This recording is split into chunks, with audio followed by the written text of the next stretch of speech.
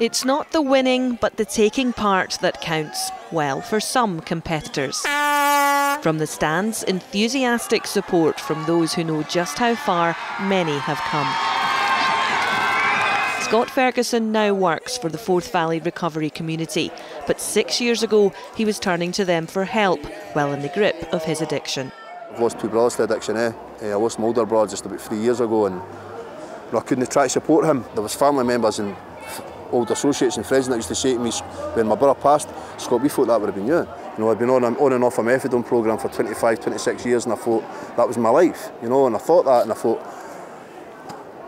believing in myself in the beginning was massive, and it was that inspiration for seeing other people doing it, and it gave me that wee spark of life in me that maybe I could do that as well. This is the first time since the pandemic that this event could be held on this scale, with groups travelling from the borders and beyond to compete. Lorraine relapsed during lockdown. The connection she found within the group she attends in North Lanarkshire is helping her to make progress.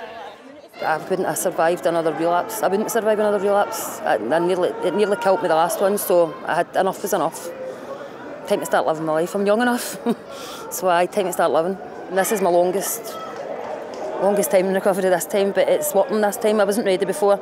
I'm ready this time. I'm more than ready now. See, when you see the amount of people that is going through the same as you, it gives you strength. It makes it a bit easier. So many people in addiction are stigmatised, they're treated differently, and they don't actually know that things like this exist, that you can come somewhere with your family and your friends and you can connect and have a great day and you can be substance free. I think with stuff like this and people in recovery being vocal and shown, it's challenging stigma, but it's not going to go away straight away. And it's the issues of accessing treatment and things like that, everything will take time.